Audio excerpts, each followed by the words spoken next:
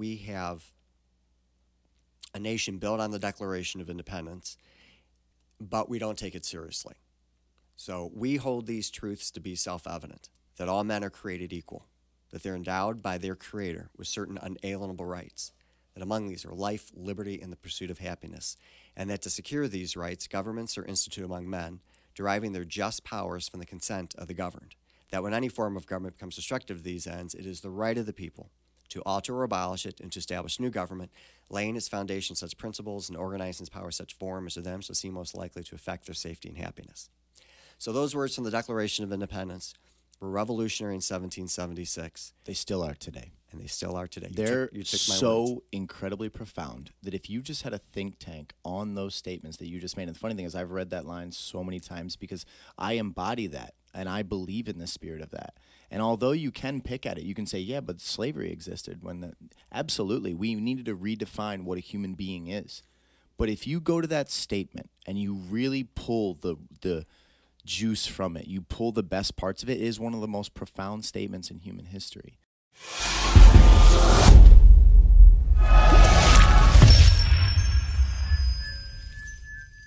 All right, another podcast from the Michigan Institute of Athletics in Brighton, Michigan. It's going to be a stellar podcast today. Right before I get into it, I want to shout out VetLife. VetLife is a 501c3 nonprofit company. It's a company of veterans for veterans. Every veteran faces difficulties when they transition from active duty back to civilian life, and VetLife is there to ease that transition. If you want to reach out to VetLife, you can do so through Instagram or Facebook, or check out their website at vetlifetoday.org. So without further ado, I want to introduce Michael Warren. Michael, for the people that don't know you, this is how I start all my episodes. I want to take it all the way back. I don't want to know about the man that you are today yet. I want to start with, like, where were you born and raised? What was your family life like? What were, like, the things that shaped you as a young man or things that you felt were very influential to your progression? And then we'll start to build up to who you are today and what you're doing. All right. Well, I am a child of Detroit. I was born in the city of Detroit in August of 1967 at St. John's Hospital. My mother and father were very young. They were in the 60s, barely, about 20 when they had me. And we started living in the city of Detroit. My dad, and both of my parents did not go to college when I was born. Eventually, my mom went to community college, became a nurse, and she worked midnights.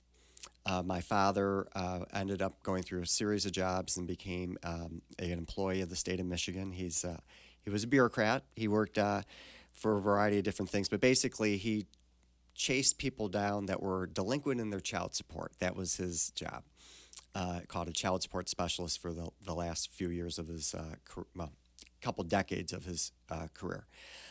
I went to Detroit Public Schools up until we moved to St. Clair Shores in Macomb County in sixth grade.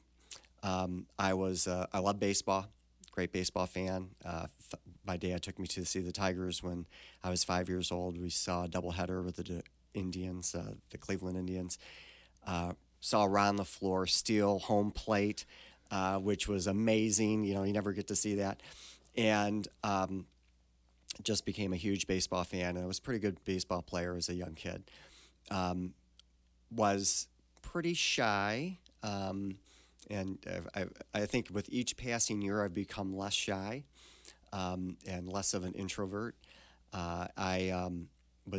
Thankfully, my parents are both very smart, and they put a lot of stock in being educated. School was the number one priority. So I worked hard to get good grades, and thankfully I was successful in that. We went to St. Clair Shores. It was a totally different culture. I was a pretty popular kid in Detroit, and then St. Clair Shores, it was like culture shock and kind of reset my whole social life, and it took a while for me to adjust and build new friends, and kind of an interesting period of my life of trying to. How old were you during that move? That would have been called 11. So sixth grade through eighth grade. Middle school was terrible for me, just terrible, because I was still kind of in the Detroit culture and the way I dressed and all that kind of stuff. Had bigger hair and that kind of thing. And then eventually kind of snapped out of that and developed a great set of friends. Interesting enough, many of them were not from my high school. They were from De La Salle's and Brother Rice. Created a great bond of friends. And I'm still great friends with them. We call ourselves the Band of Brothers, brothers from another mother. We were very, very close. So I was very fortunate there.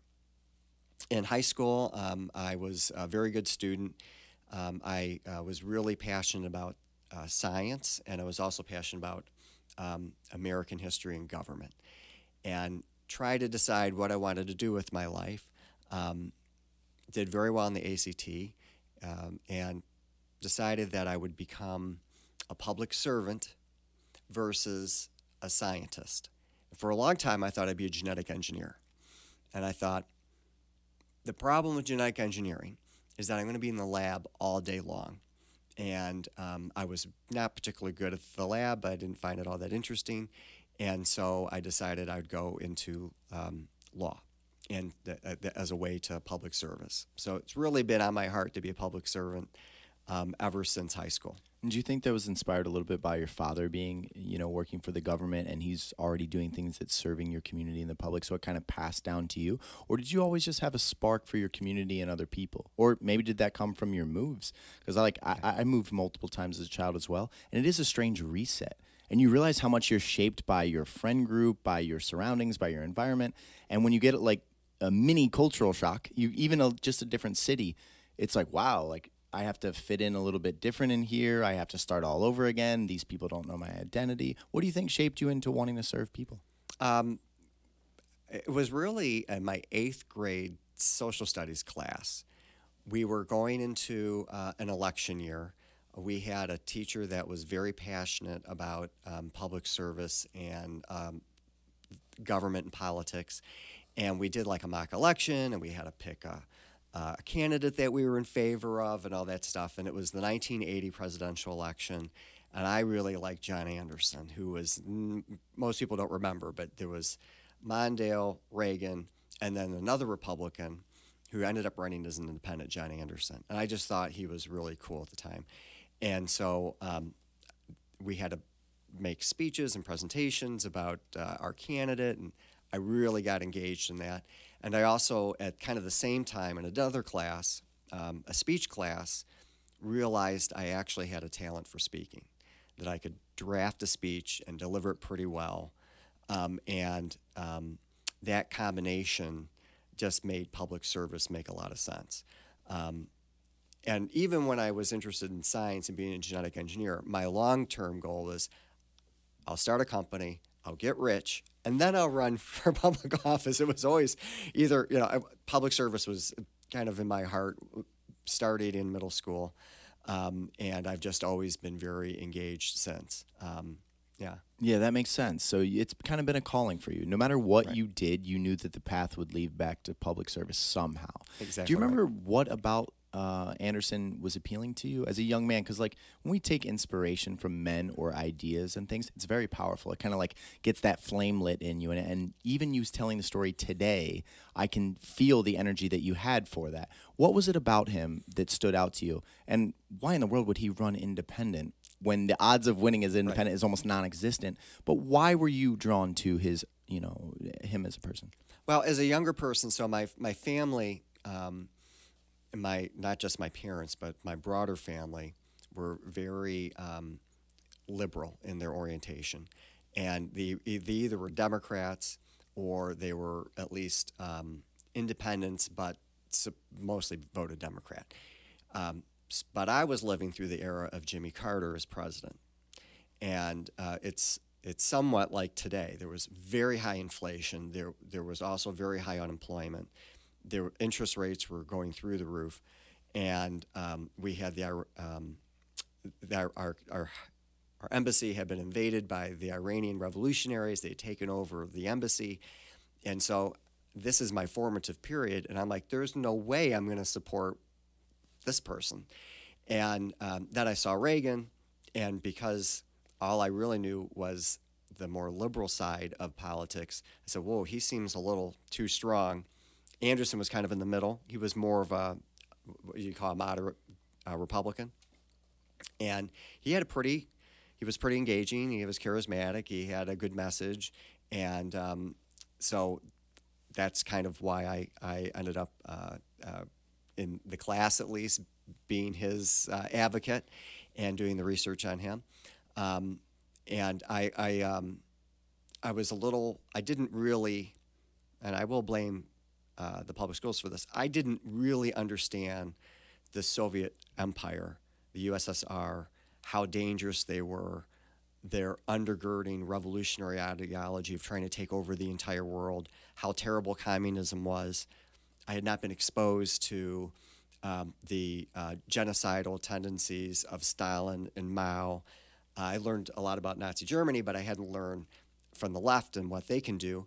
And so I didn't necessarily see the threat as much, which Reagan was standing up to, and made that a big centerpiece of his campaign. And so I think that was part of it. So eventually I learned a lot more about the Soviet Union and what it really was about, and communism, and the terrible history that they have with human rights, and with the Gulag Archipelago, and the massacre of political enemies, and the suppression of freedom of speech and religion. So I totally turned into a cold warrior once I became more educated about it. But at back in middle school, I didn't have that background. 100%. So you think nowadays the man that sits here would have maybe sided more with Reagan? You would have understood why he was such a iron fist against that thing than when you're a young kid, where we're beaming with compassion and we're overly emotional and we aren't as deeply educated so that we can understand, like you said, what group identity politics and things like that lead to. If you look at those throughout history, they're atrocities, but they don't come on quick. They come on in stages, and there's things that lead to it. And a lot of the things that you were just saying currently, you can almost see reflective in today's culture, which is a little bit terrifying. So let's continue with your story. So you're getting through high school. You're in middle school now. You're getting into high school. Tell me, right as you're leaving high school, what is the vision? Are you going to college somewhere? What is your pathway? Had you fully separated from the lab idea? Kind of build that part of your life for me. Yeah. So in high school, obviously very formative era of my life. Again, I told you I built up that friend group, started to do a couple of jobs, and I was a swimmer. I learned a lot in the pool. That was a great experience for me. And I decided, there was no question ever since I was 5 that I'd be going to college. That was always what my parents had told me. And I said, yep, and I want to go into public service. So the way to get to public service is to go to law school so that I can become a prosecutor and then get into public service. So that was the goal. Wayne State was wonderful. They gave me a full ride scholarship, and I knew I was going to go to law school, so my family was of modest means. So full ride scholarship because of your swimming? No. I was a co-captain of the swim team, but I wasn't a particularly great swimmer. I was just a modest swimmer. No, it was the academic scholarship. So I kind of cut a deal with my parents. I said, yep, I'll go to Wayne State. I'll stay at home another 4 years, and if you guys save money and can pay for law school, awesome. And so that was kind of the deal that we had, which was great of my parents. And so I went to Wayne State, and there I kind of fell into debate. And also, I don't want to say I fell into history. I ended up becoming an honors history major. But as an honors major, as a pre-law major, I received 2 separate invitations to join the debate team. And Wayne State has a phenomenal debate team. It's had it for over 50 years, 60 years. And it's unusual that really good programs have walk-ons. I was not a debater in high school, but I'd always been interested in it, but it conflicted with the swim team. And so I chose swimming first, and I wasn't. Some people told me I was good enough to swim at Wayne State. I was like, no, that's all right. I'm focused on other things. But I got this invitation to do the debate, and I knew that would probably be good for law school and to be a lawyer. I actually started with a thing called individual events, which is like public speaking, where you kind of, depending on the circumstance, it's not really a competition where you're debating against people. It's you're performing on your own. And my debate coach convinced me, he debated me, to become a debater. And he won. And he won, of course. We call it the spread. Like if you have a bunch of arguments and they're really fast, you don't have enough time to respond. So he spread me, convinced me to be a lawyer, convinced me to be a debater. And that was the best decision of my life because that's how I met my wife, was on the debate team. And you won that debate then. I'm just kidding. Right. Kind of what won. I'm saying? You convinced her to stay with you forever. I mean, that's a big win. Yeah, that's pretty much the only debate I've won with my wife since I've been married. But so I was a debater. We traveled across the country. The big tournament's called the National Debate Tournament. It's kind of like the NCAA for the March Madness, but for debate. And I was able to go to that 3 years in a row, which was very unusual for a walk-on novice debater to be able to do that. And I give all the credit to Wayne State's debate program. And I became more and more conservative-oriented at Wayne State, more engaged politically. Although I never volunteered for a campaign. I didn't donate or any of those things, but I was learning about the world and learning. It was really the history classes that taught me what the foundation of the country really is, and that really motivated me even more, because what I realized was we had these founding first principles for a Declaration of Independence and a Constitution that had been adopted with certain ideas in mind, and that they were being neglected and forgotten.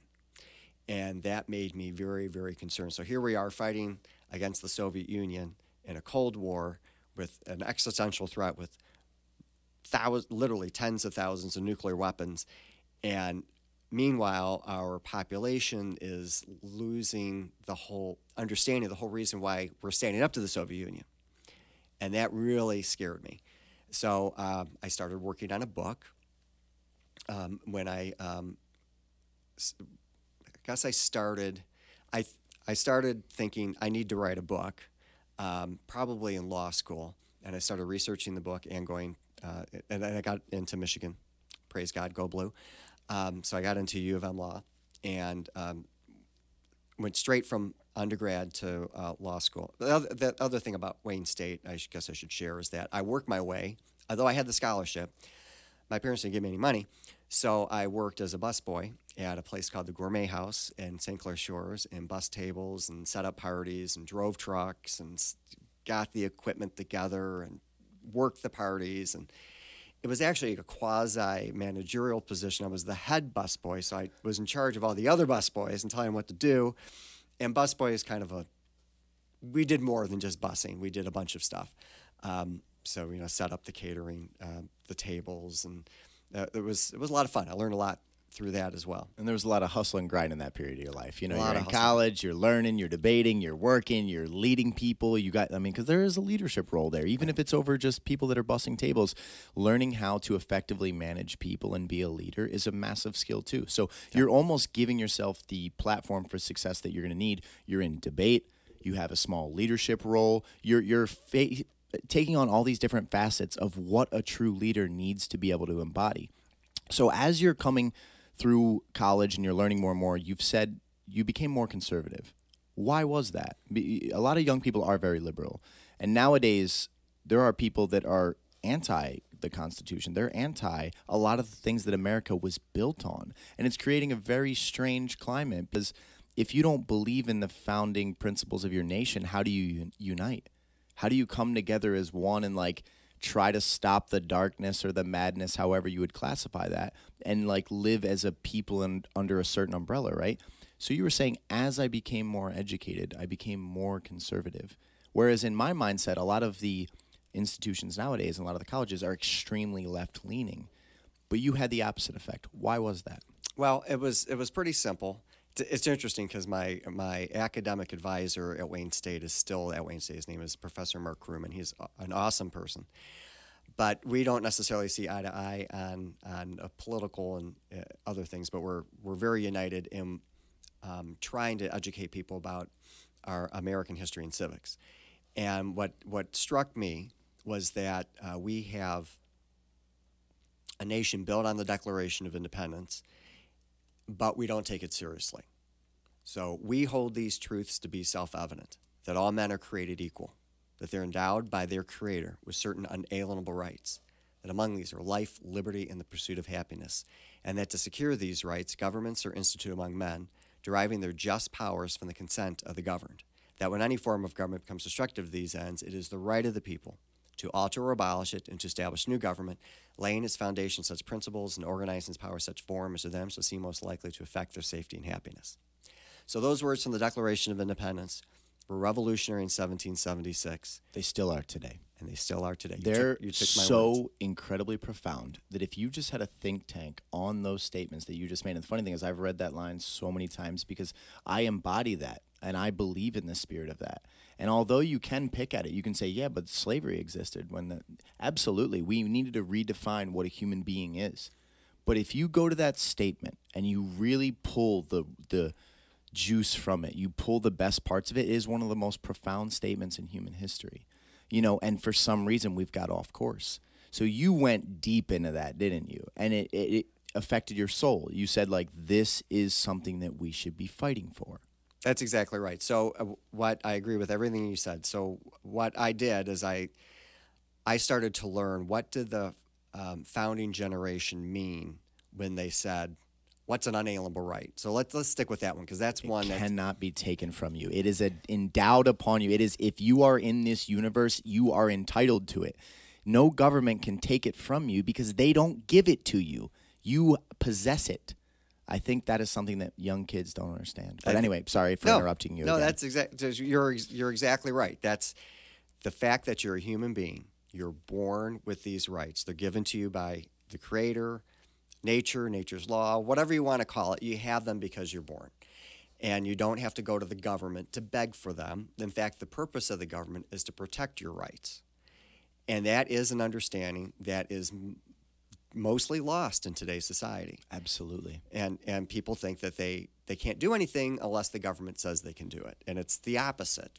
And some people have the disposition that, well, we're going to depend on government to take care of us. Well, the government is supposed to be our servant, not that we're the servants of the government. But there's a lot of people that think that they can't do anything because they have to be, the government has to take care of it for them. So there was a fundamental disconnect between, and it's not true for everyone, and I don't want to use a brush. Sure. There's certainly exceptions, and there are great schools out there and great teachers who are trying to teach this stuff, but it's not a priority. It's the back burner priority for, if at all, for the education system. And so this idea of unalienable rights, is just taking one example, is literally lost in the K through 12 system. And then when you get into college, normally, I don't want to say normally, there are plenty of people in the ivory tower that don't believe that. They believe that people get their rights through the law or through the government or whatever. So they're teaching opposite ideologies, and students never receive a real education in the American founding. So it's easy to say America stinks or is terrible or is corrupt or evil if you don't understand it, and you're just getting a caricature of it, which is what most people get now through the mass media and through education. It just seems, though, that when you consider these ideas, like let's take slavery for an example. I don't care if the government says it's legal, that you can own people and you can do these things. I would fight against it because it's not right. What that piece of paper says or what's written down is completely irrelevant to me. Now, that might make me an outlaw. That might make me doing something illegal. But human rights and what is right should transcend anything that people write on paper. Otherwise, corrupt people can put things onto paper that only benefits them and not others. The idea of unalienable rights means that we are all equal. So if you're fighting for this idea, this utopian world where every human being is given the best chance possible, you should be in full support of a statement like this. And you should be in full support of a nation that tries to understand that to the core. Not that the government hands you the ability to live your life the way that you want to do it, but that is what you are by being. I don't know how to make it any simpler than that. It's what you are by being. And I think so many times, actually, before I go into this, what I'd like to ask you about is, because you're extremely knowledgeable in this, and you also said your professor is extremely knowledgeable about this. You both have access to the same information. If you're both good human beings, because you said, hey, I love the man. He's made a great impact on me. How is there such a difference in belief and opinion and ideology when you both understand the same information and you're both good people? Where is the disconnect then? Well, let me, I don't want to make it sound like there's a chasm between us, because there isn't. And what I would like to say, and this is an analogy that I think your sports fans would appreciate, okay? So, football field. If you look at the history and understanding the philosophy of America, there's always, first off, the founding fathers and subsequent generations, they don't all think the same. So there's disagreement with amongst themselves. But there is a range of views that they pretty much agreed on. You might say we can. It's not a good idea to have a high tax. Somebody else will say, no, high tax is okay. But they both agree that you can't have a tax without consent. Okay, no taxation without representation. So there were these fundamental things that undergirded the entire society. And then you fight amongst each other about some policies. So taking the football field, that means we're fighting between the 40-yard lines. Okay, that there's this middle, the 50-yard, and we're going to fight over what the meaning of the Constitution or a public policy, but we know there's things that the government should never do or that are bad public policy or immoral. And over time, what's happened is that with the change in education, the changes of the demise of or the lack of education, or people that are fundamentally opposed to the founding era and our fundamental principles, we've expanded the football field. So some people now are in the end zones, all right? And you're like, this is way off. Makes sense. So that's a phenomenal analogy. My professor and I, we might be on the opposite sides of the 40-yard lines, but whatever result we have, the country is going to be fine. We're going to, everybody's going to be able to move forward. It doesn't violate people's fundamental rights, all those kinds of things. Where if you're on the end zone, if you're the communist and fascist or whatever, you're fundamentally, of course. So that the extremists are really the threat, almost always, right? The extremists are the ones that say, like, the freedom of speech shouldn't exist. Right. You shouldn't have the freedom of speech. If you offend someone, you should go to prison. Like, that happened in Canada. I don't know if you've been following the case. Yeah. If you misused someone's pronouns, you could be put in prison. Right. That is, how can I call you an asshole and all these other things? And that's perfectly legal. I can say I can call you all these things that is my opinion of who you are. But if I mispronounce you, I could go to jail for it. Mm-hmm. That's an incredibly slippery slope. And I'm someone that supports, like, whether you are male or female or you want to be identified in one way, I would support you in that. If you said to me, hey, I would like to be referred to like this, I would do that just because that's just me trying to be a good human being to you. But the idea that I could be, like, put in prison if I did it incorrectly or if I offended you, that goes down an incredibly difficult road where that is where you're talking about the erosion of basic principle at that point. Right. Well, and another thing that I think is important is that we hold these truths to be self-evident. So there's this idea of truth. And what's happened on the end zones are people say, no, there is no such thing as truth. That is ridiculous. Right, but that's what they say, and what's important is context, circumstances, how people feel, emotions. And so when you don't believe in truth, then anything is possible. And that's when there isn't even a football field anymore. Yeah, the entire thing collapses. You just hit a nail on the head majorly on a way that I've been trying to feel, but I couldn't quite articulate. It feels like people are not concerned with the truth anymore. They don't even care. It's like someone's feelings and opinion is just as valid because it's their feeling. That is factually wrong. Like, if I don't feel like 1 + 2 = 3 and I believe it should be 9, and you are like, you're right, you know what? It can be 9.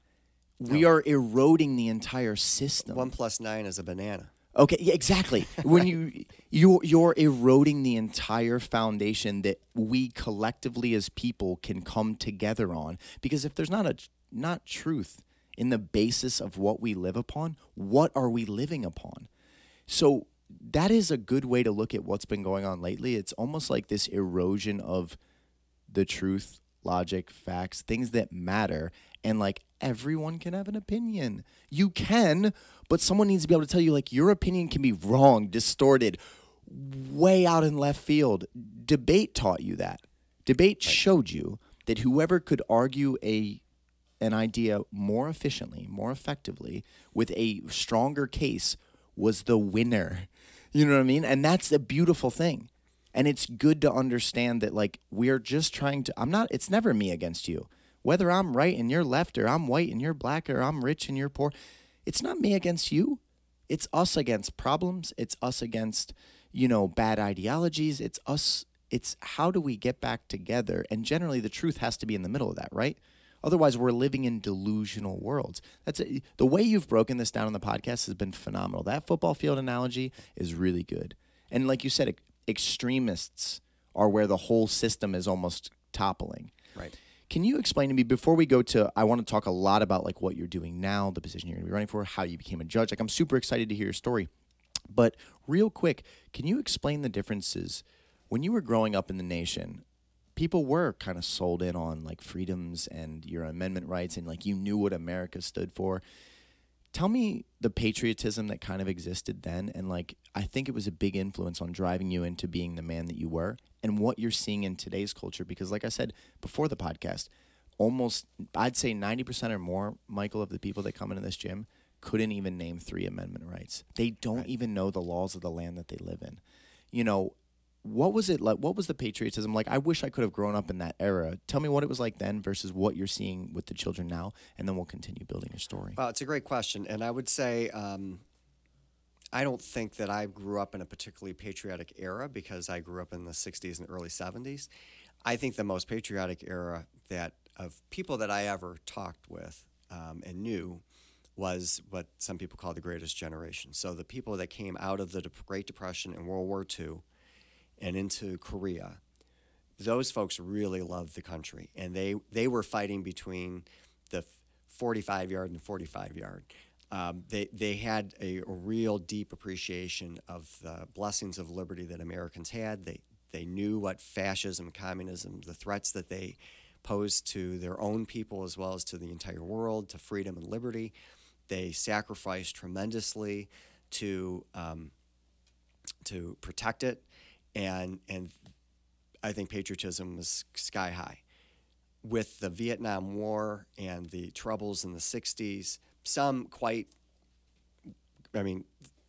the civil rights struggle was needed, it was necessary, but we had a division of the country, mostly around Vietnam, but some also on the civil rights struggle. The civil rights folks, I would say, were still very patriotic. Very patriotic. What they were saying is, we got this Declaration of Independence says we hold these truths to be self-evident that all men are created equal, and you're not treating people equally. So they had grounded their argument on our foundational document. It's an amazing cause. Right, as well as on the Constitution. So they had grounded it.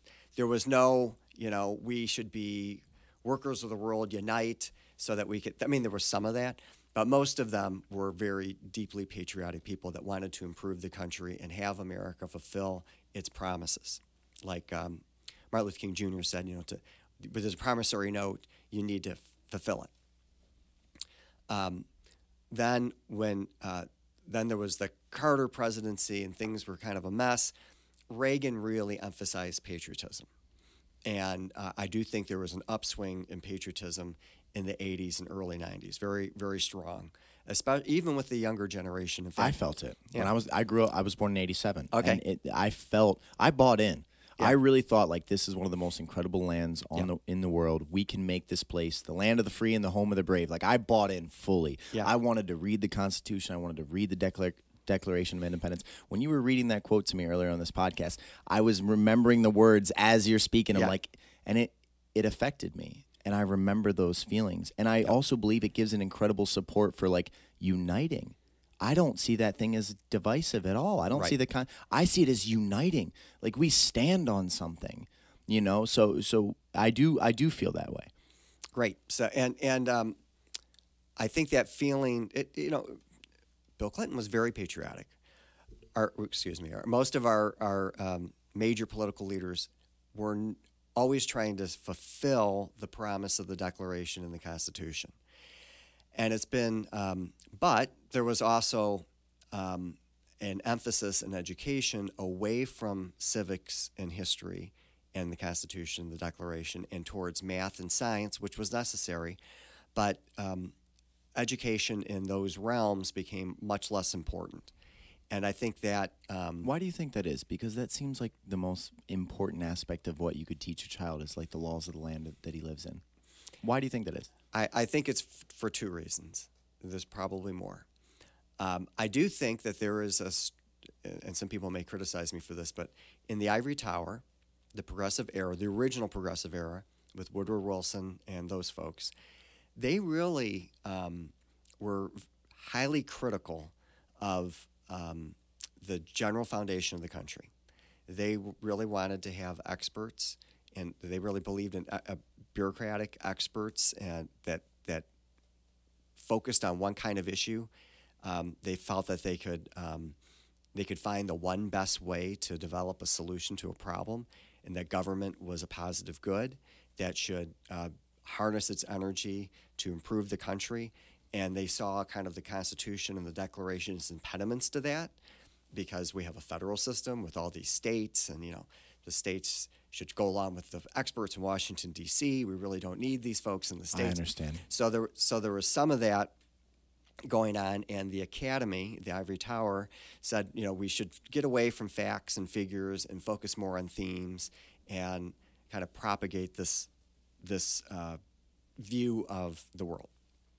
So, and honestly, in a weird way, I've never thought about this before. They're still trying to move things in the right direction. They just believe instead of letting the masses at the bottom of the pyramid having as much power as they do, almost like funneling it to the top of the hierarchy and being like, we're going to give all of the ability to these people because we entrust their decision-making more efficiently. I've never thought of it that way, yes. But that's kind of how you're breaking it down. Yeah, that clearly is a strain in the academic field and the Ivory Tower. And then there was also, the Sputnik era, where we were, all of a sudden we woke up and we were well behind technologically from the Soviet Union, and that was seen as an existential threat, which it probably was. And so they spent a lot of time and energy on science and math, a little bit on reading, and just made social studies kind of an afterthought. And I think that wasn't malicious. I just think they took their ball off of, as you said, the most important thing. Because you can win the space race, you can have this great military, but if you don't know why the country should be free, you can lose your freedom overnight. I was alive when the Berlin Wall fell. I never thought I would see it fall.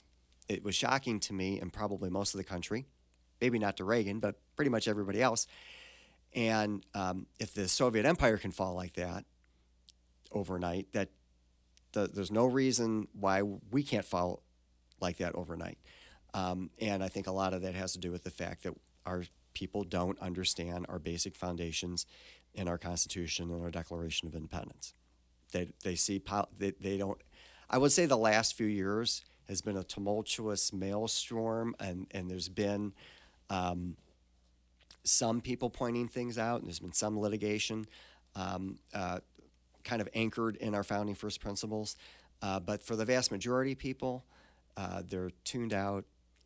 They don't know what to believe. They're just entertained. Usually they're not even looking at the deep issues, Michael. They're just entertained. Right. And so that really undermines our ability to survive as a free people, because we're in charge of ourselves. We don't have a king. We don't have a dictator, which means we get the government we elect or allow to happen.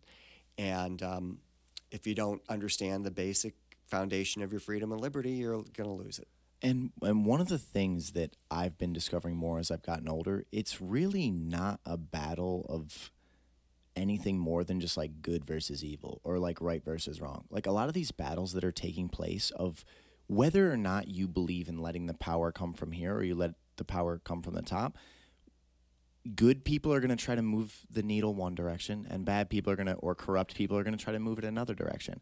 And it's almost like as an entire nation, we have to look at the trajectory of where things are heading and saying, are things getting for the better or are they getting worse? Like when you broke down that, the way you just explained that last thing, I could almost support a system where you were trying to give the people at the top of the hierarchy more authority to make decisions. If I saw overall it was the experts and good moral human beings that were like putting their foot down on what is right based on the principles that you had stated earlier. Like I would even support that. But when I look at the way that things are going, I don't see good people at the helm, fists in the air saying we are going to make sure that we provide the best life we can for the people. I don't see a better way than what the founding fathers created hundreds of years ago in probably one of the most brilliant, some people call it a living document of all time. When I hear you argue it that way, I can see the appeal of their ivory tower theme. I can see why you would think, that's great. Let's let the people that are most educated, most invested, just make the decisions. The problem with that is it doesn't account for the human beings that are doing it. It doesn't account for real world examples of corruption and how things can be easily taken off course and how money and all these things can alter people. The average citizen in the country wants to take care of their family. They want to find their pursuit of happiness. They want to love on their wife and their children. And a lot of them want to be left alone. They want to be like, hey, if I'm not breaking the law and I'm not trampling your rights, like just let me live. And when you start to take all the power out of those people and you give it to those experts based on the other thing, they might say, well, you know what? Your opinion on how you should live is completely wrong, and we're not going to allow it. And that's where I feel like the whole thing will start to crumble. What the Constitution almost protects people against is it's saying, no, the power isn't coming from here. The power only resides here. Your position only exists to make sure that these people are empowered to live their lives the right way. But I can see the appeal. I can see how young kids, if me and you sat down and let's say we only wanted to preach that, like, don't you believe the experts at the top should be the ones guiding policy? It's very appealing. Right, right. If you're not well educated on the topic, I think you could get sucked into that super easily. Right. There's a old political theory called, an enlightened despot or an enlightened king. So somebody that is kind and wise and understanding and gets all the information, and then they figure out the right solution, and then they can just snap their fingers and everything. It sounds awesome, idealistically, right? Right. Sounds awesome. And what we've learned through history very painfully is that even people with the best intentions, when they're, there's an old adage, power corrupts, absolute power corrupts absolutely. That's true. I mean, there was no example. I mean, the fundamental question, though, is why? Because let's say you're a good husband, a good father, a good man with morality that was raised in a country that truly believes that he wants to give the best for the people. Why in the world would that corrupt you? Why can't you stand on the fact of doing the right thing? Right. Okay, so there's corruption, there's tyranny, and there's lack of information. Okay, so let's say you have a great person that's not a tyrant, that is not corrupted. We have 330 million people in this country. They know what's best for them based on their individual circumstances. Anybody in D.C., one person in D.C., was to say it's a king or a Congress or whatever, they don't have the information about how to affect first off, they don't know what the 330 million people individually want. They don't know if they pass a policy that there could be unintended consequences. When they pass a policy, they likely means that a big portion of them can't do what they thought was right because the policy that the guy thought of doesn't know the individual circumstances. So That's why the power has to reside in the people. So the power has to reside in people, because even if you have someone that's well motivated and is not corrupted, they just physically don't. We have a system that's designed like a pyramid, and the first layer is the people, and then they elect municipal government. So there's cities or villages or townships in Michigan, and those people, you can walk down the street or take a 5-minute drive and get to your city council, and you can talk to the city council. You can write them a letter. They're going to be very responsive because most people don't bother, and they want to make sure they get reelected. And so they are highly incentivized to at least hear the input. Maybe they disagree with it, but they'll hear the input. They're very accessible. Engaged. Above that's a county usually, and a county, depending on where you live, can be a few thousand people to over 1 million people. But they have county commissioners. They're elected out of districts. Those people, again, generally are very accessible. You can go to your county commissioner, go to a meeting, go to a county commission meeting, public comment, inform them, write a letter. You're going to be responded to.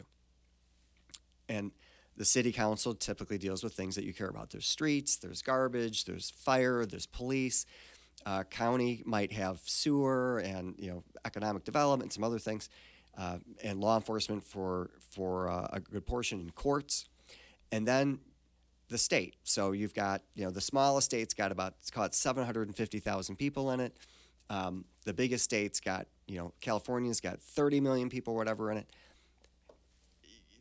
Your ability to influence a state's much less. You can go to your local representative, but they're going to have a big district. There are going to be thousands of people in it. It makes sense. It makes sense. Right? And the state senate, the same thing. And then to try to influence, like if you want to go talk to your mayor, chances, even if for the big cities, chances are pretty good you can get some kind of response out of your mayor. You want to get a response out of your governor, much harder. It's hard, there's this barriers to be able to get influence. Then you're talking about Congress. So that, we got the states. Then you got Congress on top of that. Well, Congress, when they first started Congress, there was 30,000 people represented by each congressman. That sounds like a lot of people. Really, it's pretty small. It's small. No, I thought that's better. It's much smaller than a current state house member in Michigan, for example.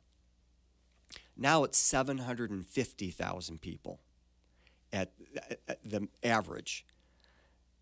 So that's really hard to get influence. And then senators, there's only 2 for a state. So you might have 2 senators and 30 million people or 10 million.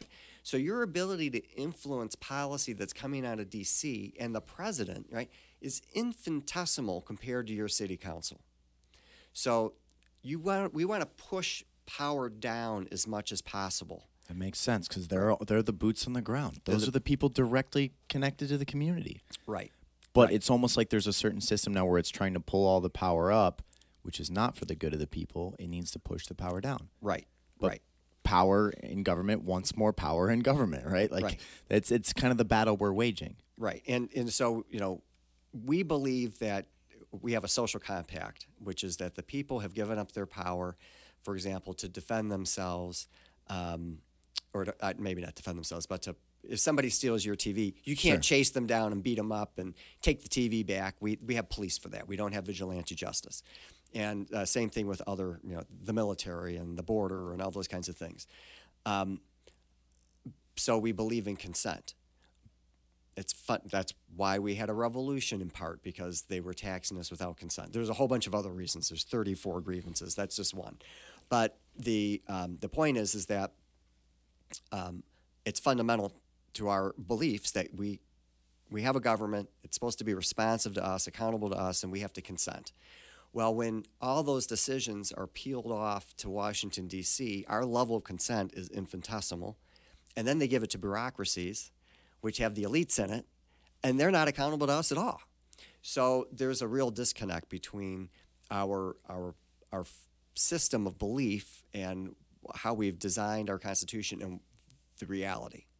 And so, as you said, there's been this pull to make all these local decisions get sucked up into Washington, D.C., and that breaks the social compact, breaks the social compact, makes them less accountable.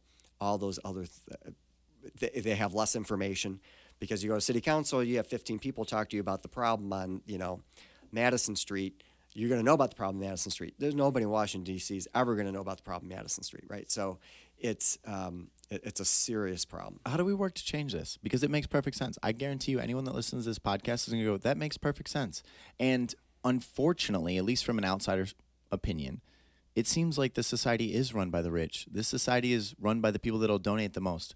How do you get elected? Raise the most funds. The people that raise the most funds are most often elected. So then what is the representation really going to be for? It's going to be for people with money, with power. It won't be for the average people. It'll be for people with money and power. How do you change that? Because we can't just say, well, there shouldn't be money in politics. There is. So how do people, in your opinion, actually start to change in the direction that is best for the nation? Is it just as simple as starting to run for local offices as good human beings and kind of like building it again from the ground up? Or what are your opinions on when I say something like that? It seems like the society is run by the rich. What do you think to that? Well, it's taken more than a generation to get to where we are today. And there is no magic bullet and there's no magic wand that's going to resolve these issues and solve these issues. And unfortunately, it's going to take a long time to get us back more centered to what I think we should be. Just back to near that 50-yard line, man. We're Right. getting awful far from it. Right. So the first thing is to educate people so they understand what we're talking about. They do, overall, the system does a terrible job on history and civics education. And so, what should be the first priority. There were two things that public schools were really created to do. One was to teach people how to read the Bible so they could be saved. And the other was to teach people American history and civics so they could be informed, educated participants in the Republic. And unfortunately, that second prong, well, obviously we don't teach the Bible in schools unless it's the Bible's literature. And we clearly don't do a very good job on the history and civics. So I would make that number one priority because people would then say, wait a minute, we're a federal system. Why is Washington, D.C. doing this as opposed to my city council or my state or my county? So that would make a huge difference. I think it's also demanding that people that get elected abide by the Constitution. And there are some people that every once in a while get up in the Senate and they'll say, I'm not going to support this because this is an issue for the states or it goes beyond the enumerated authorities of the federal government. That we need more people to take seriously the Constitution and the proper role of government that are elected. But that's on us to elect people to do that. There's this unfortunate thing, though, that I've been witnessing that let's say you have the most powerful speaker in Congress, standing on these principles, pushing these ideas. He's got, let's say, the full support of the people. We have the idealistic candidate. It's almost gotten into this team party system where, like, the Democrats are going to give you your 5 or 10 minutes to speak, and when you're done, those words went right in one ear and out the other. They're not going to change their mind. They're not going to change their policy. They're not even listening to you. They're just going through the motions to let it happen. Or let's say on the other side, the Republicans, you're trying to push a certain issue through that is the right thing. They already know. Their mind is already made up. This two-team system, I don't even think there's real debate going on anymore. I've watched some of these hearings, and someone can be incredibly articulate. They present a beautiful point. It's clearly on the side of reason, and just, nope. All right, thank you for your time. I appreciate your words. It doesn't seem like there's any real accountability to, because we don't have a divine arbiter that can say, this is not correct. You are not allowed to do this, because we don't believe in tyrants. We don't believe it's someone at the top. But when you have this concept of how to make change, and you're a man that was in debate, so you understand how important dialogue is. Like, two parties speaking together and actually taking each other into consideration and trying to find the gray areas, not to shout that out, but the gray area, that's the right answer, right? I don't even see that anymore, Michael. I don't see two opposite parties trying to come to resolution. I see one team battling for every victory on this side and one team battling for every victory on this side and pointing fingers and hating people on the other side. that system has fallen so far from what we're speaking about that how does that change happen? All right, so you've asked a great question.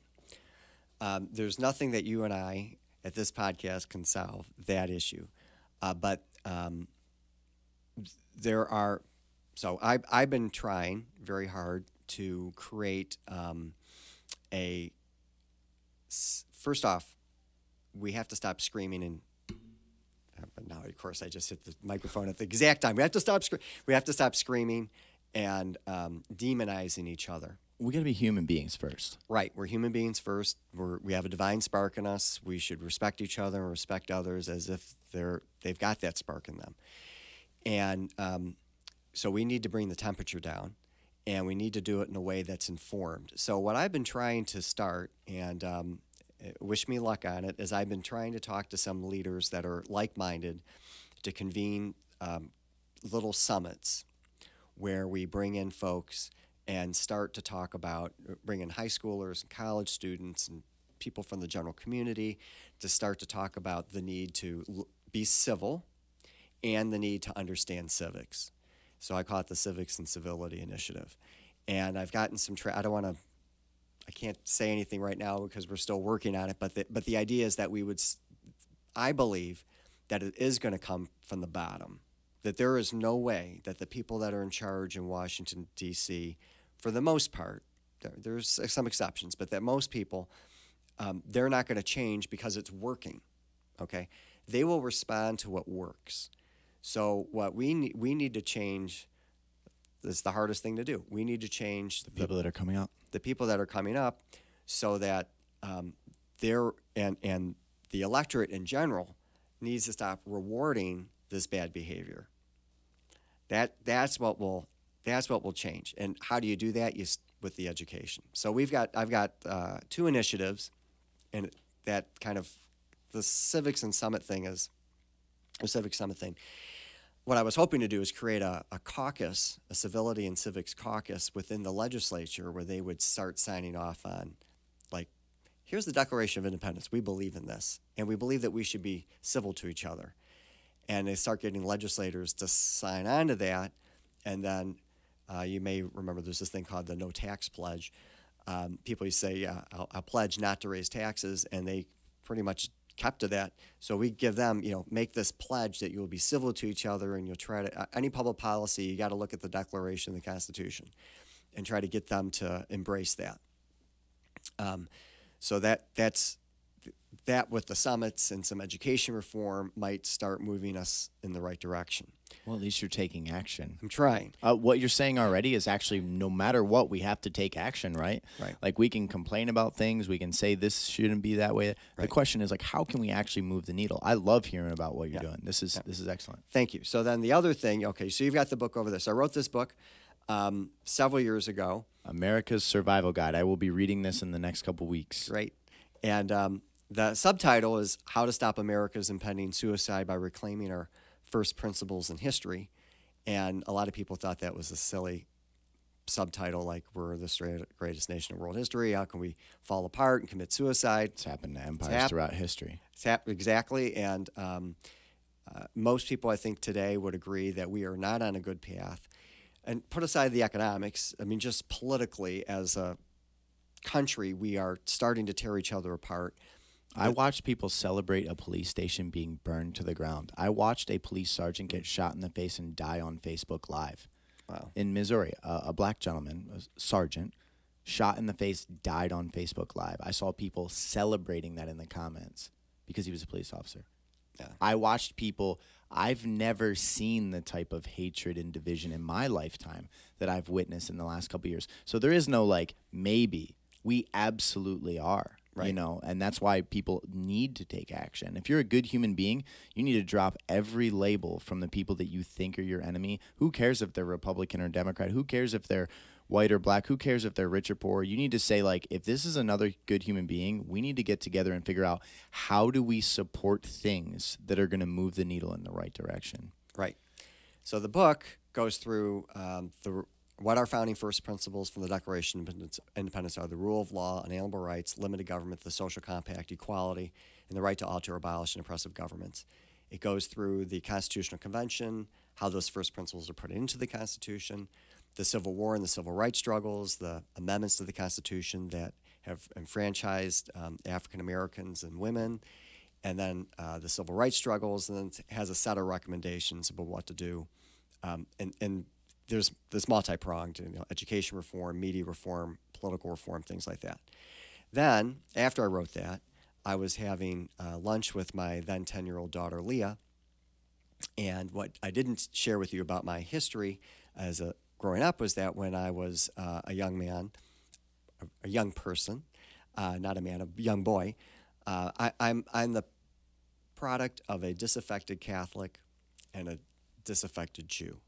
And so I was raised as a nothing. And my dad would always say, Mike, you can believe anything you want, just remember it's all bullshit. George Carlin. So I became a very adamant atheist, and I stayed an atheist until high school. Then I became an agnostic. I said, well, maybe there's a God, maybe there's not, I'm not sure. And then of all places, in Ann Arbor, in law school, the Holy Spirit found me, and I converted overnight, much to the shock of my family and friends. And I called my little short Italian grandma and said, Grandma, you're going to take me to church this weekend.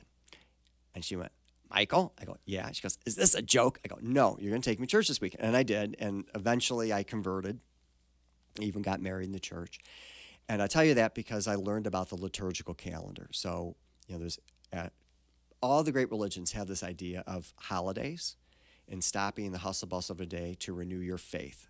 So in the Catholic and the Christian traditions, we have Pentecost and Advent and Easter and Christmas. Do we really think the Lord was born on Christmas Day? No. I mean, I don't think even the Pope tries to defend December 25th. But the idea is you stop on the hustle bustle of a day to renew your faith. And all the great faiths have this.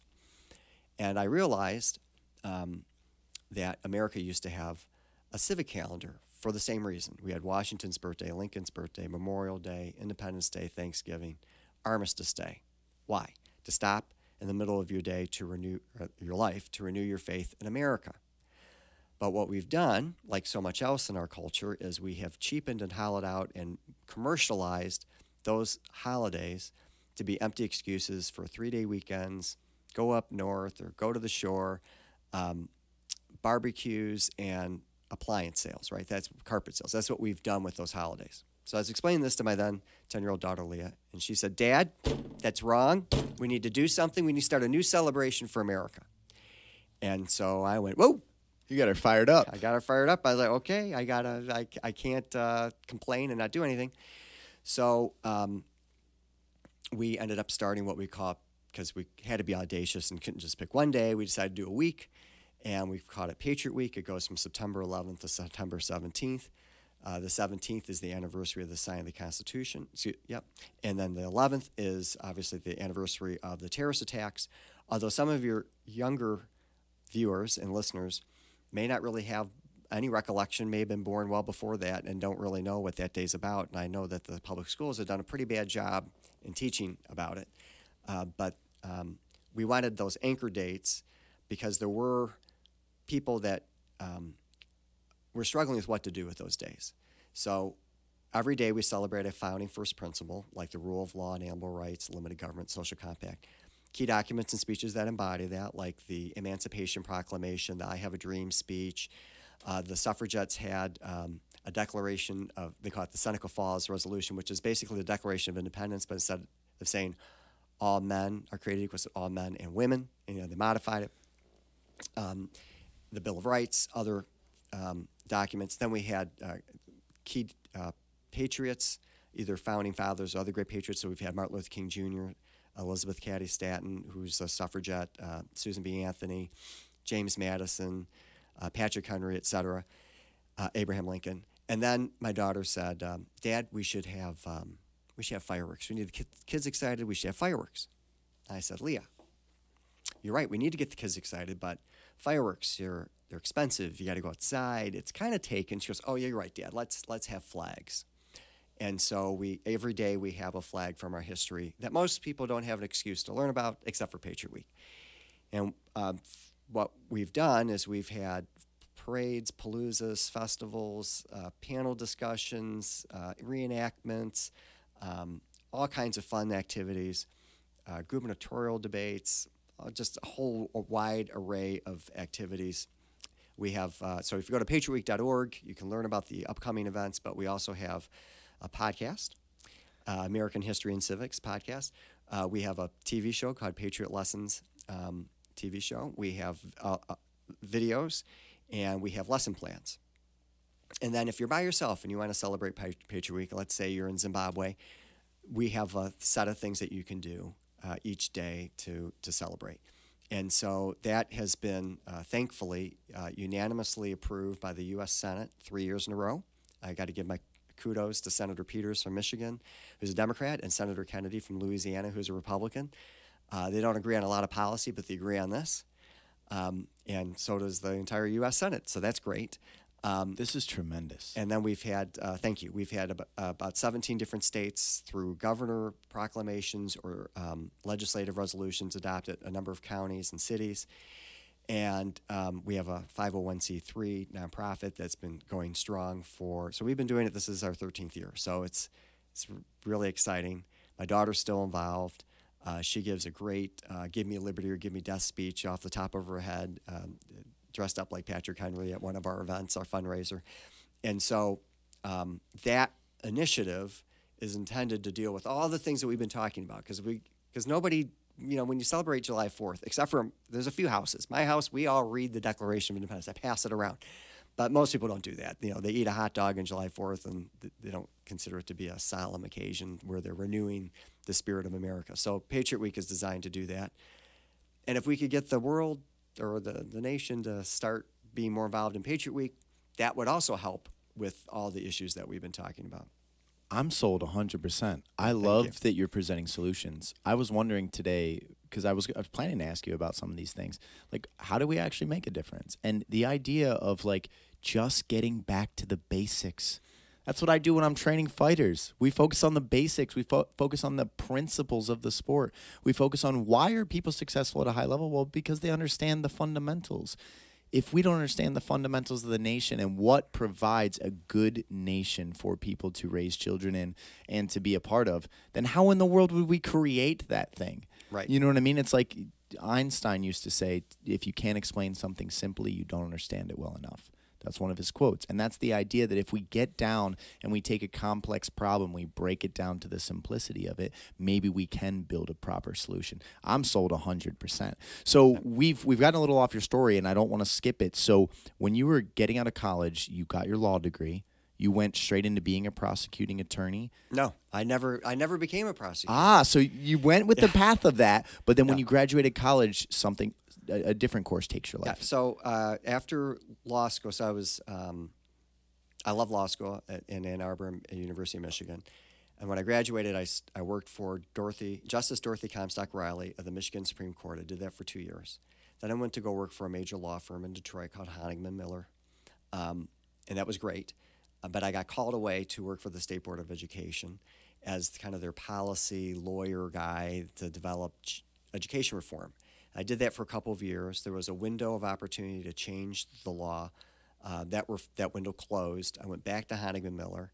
I became a partner in their corporate and securities division. So I did mergers and acquisitions, all that kind of stuff, corporate counsel, drafting contracts.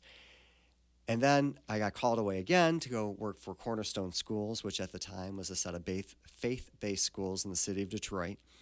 And there was a foundation. I became the executive director of the foundation, and I also was the vice president of the schools. I did that for a couple of years. And then I got called away again to take an appointment to the Oakland County Circuit Court in Michigan.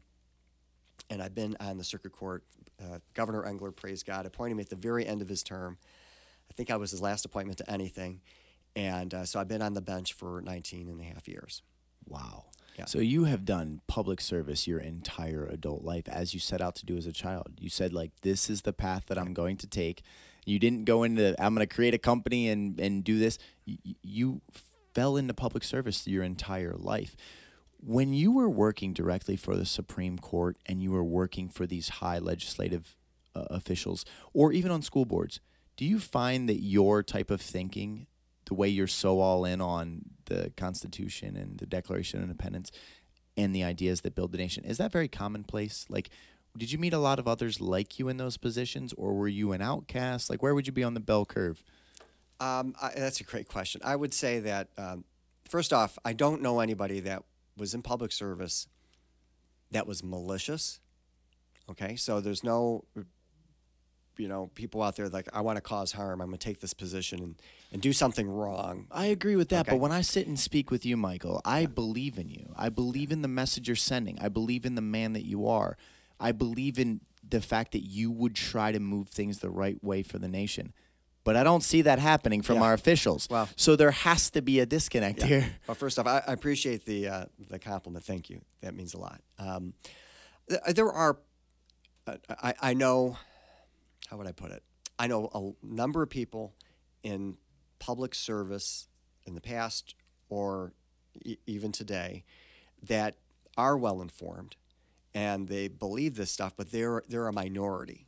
So if we had, a majority of those folks, there would be significant changes. The problem is you need significant changes both in Washington, D.C. and the state to make it work.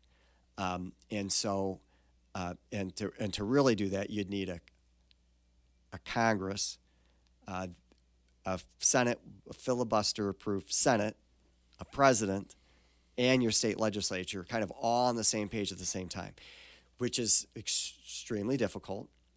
And some of the changes that we've had, that's happened in the past, perhaps away from what we would have thought as the governing principles. But there certainly are a number of people that are good-hearted that do understand this. I don't want to puff myself up. There are not a lot of people that have written a book and created the holiday and know it to the depth, but they do kind of have a good understanding generally of what ought to be the right role of the people and the government and the Constitution. So you don't think things get done because the most educated, most impactful people aren't the majority of the elected officials? Is that how you're breaking it down? Because, like I said, if there's an entire group of people like you, we're going to move in the right direction, or at least we're going to be back to battling over the 40, 50-yard line, right? Right. But is it just the fact that people that are running and that are being elected haven't dedicated enough energy and focus to what they're supposed to be standing upon then? I'm trying to understand where the disconnect is. Right. Well, I guess the answer is yes, and the reason is that we're despite all the difficulties with elections and the concerns that people have expressed and all that, in the end, if there's called a wave election of a bunch of folks that want to, that believe in the Constitution the way that I believe, they could pass legislation and everything would go back to 100%. Right. So, and I'm just saying, getting back to the 45 or 40-yard lines. I'm not saying Democrats are right here, or Republicans are right here, or Libertarians or whatever. But just to get us back to kind of refocused, but for that to happen, you need voters that are going to support them. So I think all education. It all comes back to education. Education. The entire time we talk about this podcast, it all comes down to, if people don't understand the principles and they don't understand the documents and they don't understand the vision that's supposed to be created in the nation that we're trying to work towards, a more perfect union, then we're not going to be able to achieve it because we don't even know what we're aiming at. You can't build an engine if you don't know what an engine is supposed to look like. Right. You know what I mean? So we kind of have to go back to from the ground up building stages. Right. So you become a judge, right? Tell me what that's like, because now all of a sudden, obviously you can interpret the law. You're well educated in that field, but you're now taking on these cases and different situations where, I'm sure there's a lot of, one judge's opinion is not universal. Your opinion can vary deeply based on other judges' opinions. How do you make the tough decisions like that? What did it feel like to sit in a position in society where you are deciding the fate of each human being that comes in front of you? Obviously, my listeners would want to hear about that a little bit before we talk about what you're running for now. Yeah. So it's very humbling. I love that you use that word first. Okay. Not empowering, not this and that. It's very humbling. Right, because you have to take it very seriously because, as you said, the fate of people's lives are in your hands, and you don't want to be wrong, and you don't want to flip coins or You have to trust yourself extremely. Right. So the way that you do that is you come into every case and every decision I make with an open mind, read what's presented, listen to what's argued, follow the law as it's given to. And I have to say, there's plenty of laws that I wish I didn't have to follow, but I follow the laws it's given to me. I don't. I'm not a legislator. I didn't run for the state legislature or for the Congress. I was appointed as a judgeship and been reelected several times. So you have to know what your proper role is. I do think there are judges that don't know and they want to legislate, and that's a serious problem. But for the judges that understand their role, I call them rule of law judges. And that's what you should be. You should be, right. So now, even with that, you can have, I would call it, the 45-yard line. Still, varying right? degrees of Right. your execution of what Right. decision you make, for sure. Right. But we should be grounded in the same principles. Exactly. And so as a judge, you shouldn't say, well, I disagree with this law. I know what the outcome should be based on the law, but I'm going to ignore it. I have a lot of people that come up to me and say, you're the by-the-book guy.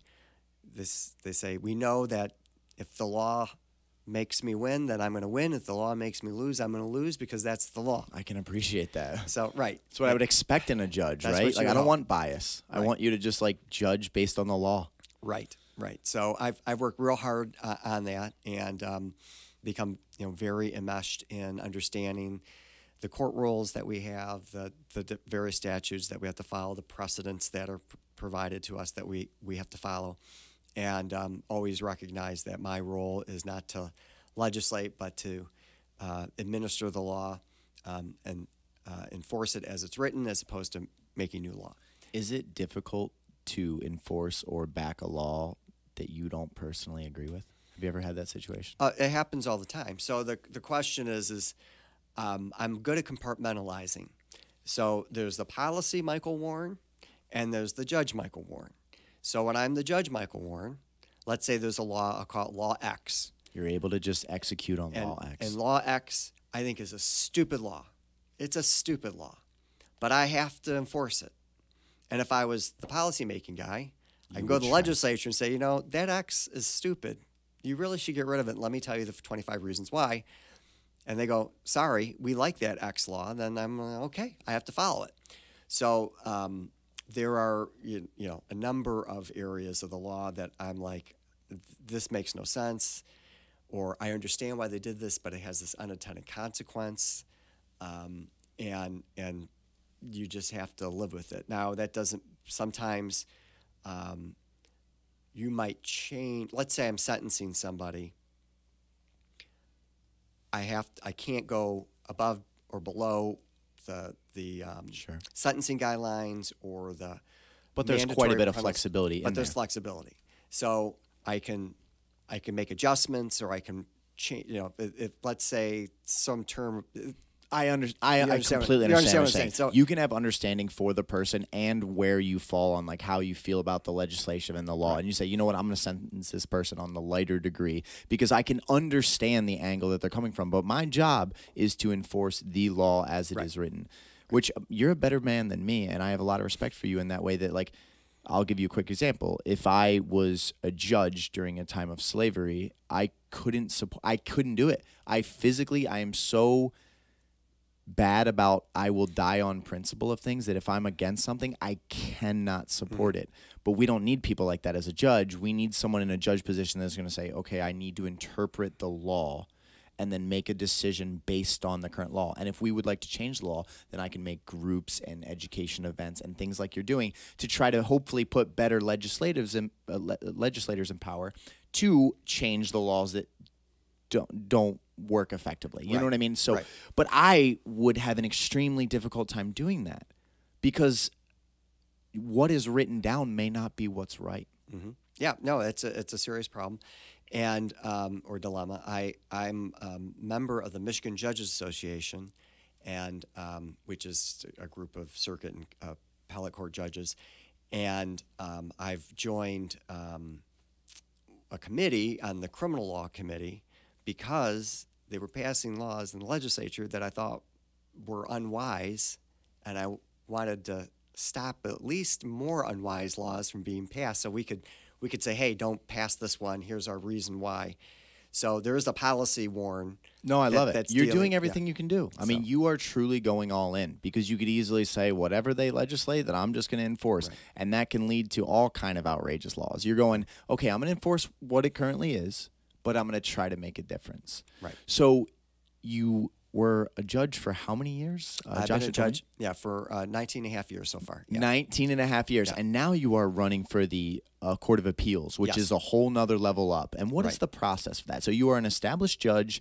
I'm completely sold on the man that you are. I can't wait to read this book. What is the process for becoming a Court of Appeals judge? And what type of power difference resides in that position? So I have this... saying, so I don't know if I mentioned, not only did I work for the State Board of Education, but I also served on it for about 3.5 years. And I fought for history and civics education mostly. I would have guessed that. Yeah. So when I was on the State Board of Education, I used to tease people and say, or tease myself, I'd say it's the second most anonymous position in the state, except for Court of Appeals judge. That's funny. So now I'm going for Court of Appeals judge. But there's two ways that you become a judge in Michigan. You can either be appointed if there's a vacancy, or you can have a petition drive and get on the ballot. So I was initially appointed by Governor Engler to the Oakland County Circuit Court, and then I had a run to keep the seat. In 2 years, at the next general election, you have to run to keep the seat, and then you run if you're reelected for your full terms. So that's what I've done. On the Court of Appeals, there was a vacancy that was opened and appointed. The new judge took office on March 1st. She has to run to keep the seat in November, so I'm running. The only way I can get a promotion is to run for office. So it's a one-on-one race, and the district is Oakland County, all of Oakland County, all of Macomb County, all of Genesee County. And Court of Appeals is very important for a couple of reasons. First is that when you're so I'm a trial court judge. We have probate judges, circuit court judges, and district court judges that make up 99% of the trial court judges. And if you are unhappy with your decision that's made at the trial court level, you have a right to appeal to the Court of Appeals. So they hear all kinds of different cases from all over the state on a wide array of different laws and legal decisions. And then there's some dispute about the numbers, is caught 95 to 99% of the cases never go to the Supreme Court. There's no substantive decision from the Supreme Court. They have the great luxury of hearing whatever case they want and not hearing whatever case they want. So somebody files a lawsuit, it goes into what we call blind draw. It's randomly assigned to me. I have to take the case. I can't say, well, I don't want that case. I can say it's not fair for me to be on this case because, it's my mom and I can't be the judge of my mom or something like that. But otherwise, it's randomly assigned. What you're also saying is it is one of the most pivotal and crucial judicial roles in the state of Michigan, because likely your court case is not going to get to the Supreme Court. It's going to go to the Court of Appeals as your last resort. Right. So who would you want on that court more than someone like you that is a devout, dedicated, judge that is all in on knowing what is right and wrong and wants to separate from bias? Because if you feel that you were unfairly prosecuted or unfairly judged upon, you would want someone that is more on that neutral line of saying, please interpret the law as it is written and decide if this was correct. I'm sold. Right. Well, thank you. So, I've got 19 and a half years of being an approved rule of law judge. I do take it very seriously. And you're right, the Court of Appeals is extremely important and overlooked.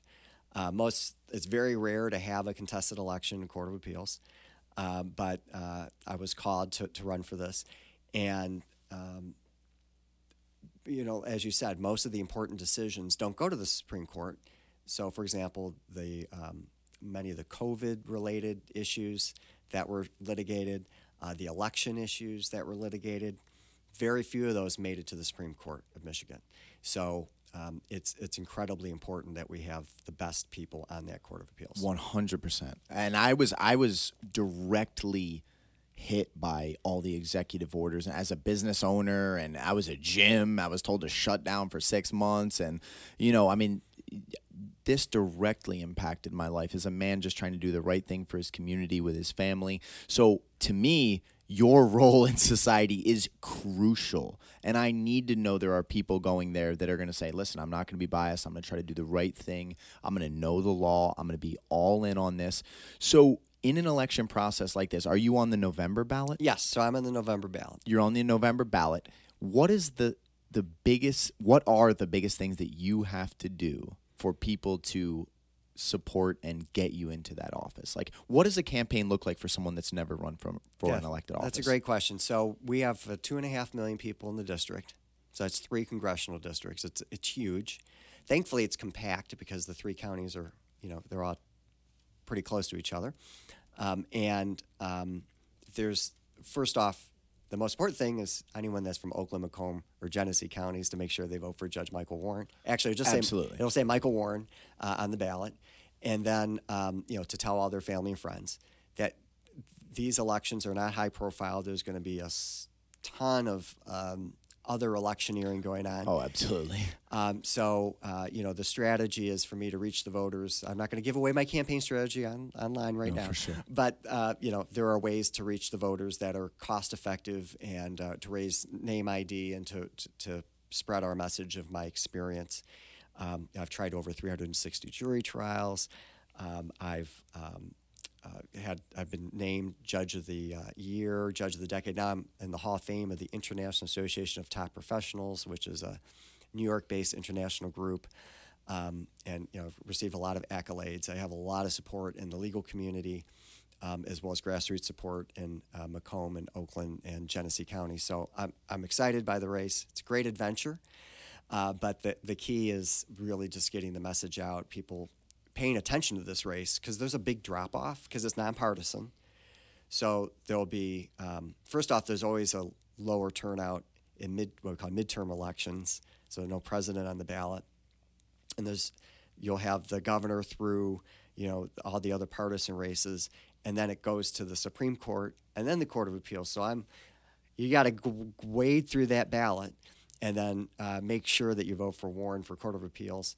And there's a lot of people that don't know who to vote for when they get there. Absolutely. So really, the name ID and spreading the word of mouth is still one of the most powerful things out there, is what I'm hearing. It's the most important. Hands down, what you need to do is, if you're a follower of this gym, our athletes, if you believe in me, and a lot of people do, and a lot of people have seen the work that I've put in over the last couple decades for my community and the people around me, I am someone that's saying, in a short period of time, I can know the people that I'm speaking with, and I know the energy that I'm receiving, and I just get a good vibe from people.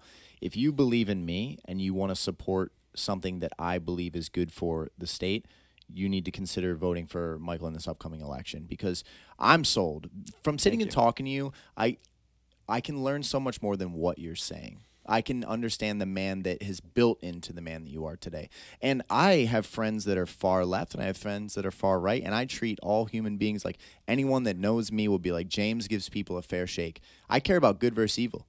I care about, Are you trying to do the right thing and trying to make things better, or are you trying to make things worse? Right. And you have my 100% support. And some of our athletes have a couple 100,000 followers, that's people awesome. that really make waves, and I hope that I can show them, hey, I'm supporting this gentleman. You should as well. Well, thank you. I really appreciate that. So one of the things I have to ask you about on the podcast, because everybody is asking me about it, we have to discuss it. The Supreme Court recently ruled on the Roe versus Wade case. And now, to be honest, and excuse my ignorance, I never looked into the initial case of Roe versus Wade that much. All I basically knew was that abortion became a federally protected thing that the states couldn't individually decide upon. So without having dove into it now, because I've been incredibly busy, I've had fighters going all over. I just got back from Vegas from the UFC. My fiance came up to me and was like, "Can you believe that this happened?" You know what I mean? And obviously as a woman, she's extremely fired up about it.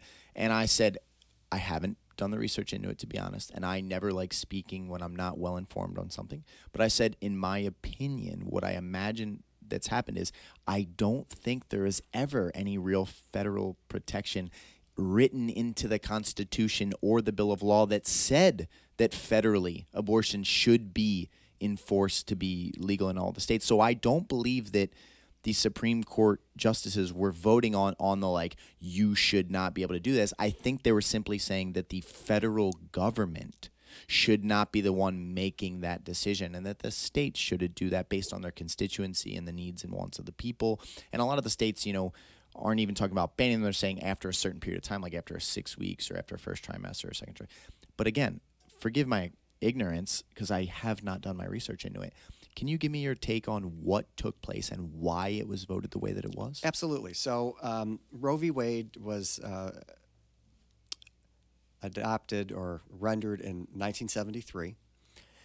And up until that point, there had not been any federal law passed by Congress. There was nothing in the Constitution. There was no federal case law that provided that there was a constitutionally protected right, a federally constitutionally protected right to abortion.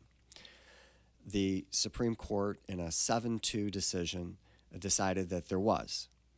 That's a landslide. That's a landslide. That decision has been roundly criticized by a number of legal scholars as being more legislation than being grounded in law, and more driven by policy than driven by the Constitution. If you read the Constitution, the provision that they graft this on is a provision in the 14th Amendment, which says life, liberty, and property cannot be taken without due process of law. Well, due process of law is normally thought of as procedural due process. So if someone's going to charge you with a crime, the prosecutor wants to charge you with a crime, they have to actually issue a document that says you're charged with this crime. You have a right to an impartial decision maker. You have the right to a trial, to present evidence and witnesses. Sorry, this is starting to slide off. Oh, you can. Yeah, there we go. And so that's what it's normally considered. But there's this line of law that's the most recent line. There's been sporadic explosions of this and gone away. But the most recent one was in the 60s, where they recognized a right to privacy and then eventually the right to an abortion. It's called substantive due process, which sounds kind of like an oxymoron, right? Because due process is supposed to be procedure, so you put substantive due process. So there is no right explicitly in the Constitution. Many years later, there was a serious challenge to Roe. The court split in a fractured decision. It's called Casey. And in that decision, they basically said, well, Roe was, it may or may not have been a smart decision at the time, but now because it's precedent. It's precedent, so they call that stare decisis. So we're going to keep it around. But they changed the test of when you can have an abortion. So this decision, the Dobbs decision, says both Roe and Casey, thank you, were erroneous, that they basically made up the right to an abortion in the Constitution. There's no history showing that this was a protected right. Nobody at the time in the 1800s, when 1868, when the 14th Amendment was adopted, believed that this protected the right to abortion. In fact, it was a crime, often a felony. In 1776, it was, or 1789 or 1791, when the Constitution was adopted and the Bill of Rights was adopted, it wasn't protected. We're going to rely on the history. When we use substantive due process, when there isn't a specific right listed, like the right to freedom of speech or the free exercise of religion, we're trying to figure out if there is a right, then we're only going to look at traditions and history. Is there something deeply rooted? So I'll give you a right that we probably all believe in, a right to travel. I'm going to Cedar Point tomorrow. It's in Ohio. We all probably believe that it would be wrong for the state of Michigan to stop me at the Ohio border and not allow me to leave the state. It's not in the Constitution, but the right to travel has been well recognized in law for centuries. Or the right to get married. So I want to marry my wife, and there's no specific provision, or my fiance, there's no specific provision in the Constitution that says I have a right to marriage, but it's been firmly ingrained in society for centuries. or the right to direct the education of your children. When the Constitution was passed, everybody directed the education of children because there weren't any public schools. Okay, so there are reasons to have a substantive due process. The Supreme Court isn't running away from substantive due process as a whole, but they say it has to be deeply rooted in the histories and traditions of the country. And then they started to look at, and really the dissents don't have a lot of argument there.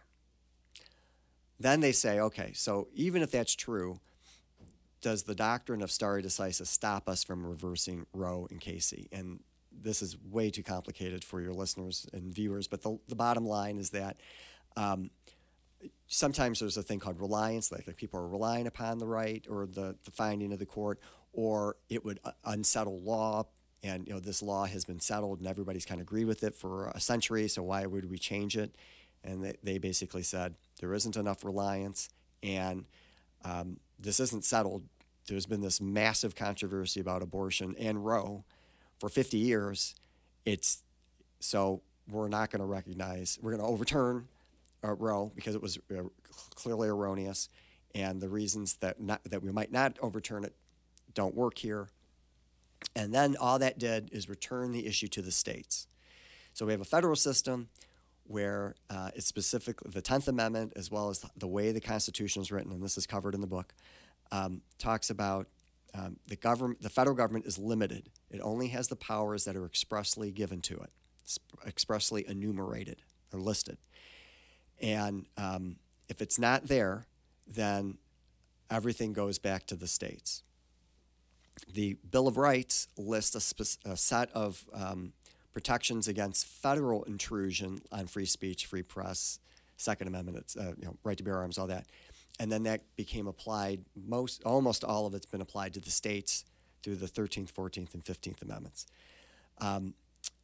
But if it's silent, if the Constitution's silent, then it stays with the states. So all they ruled was that this is a state issue, and that's where we are. So basically, it sounds like in the initial Roe case, the judges were almost acting in the way that they had wished legislation was passed versus truly because the argument you made earlier was like, listen, it's not my judge to be a legislator when I'm being a judge. It's not my job to be a legislator when I'm being a judge. It's my job to be an efficient judge.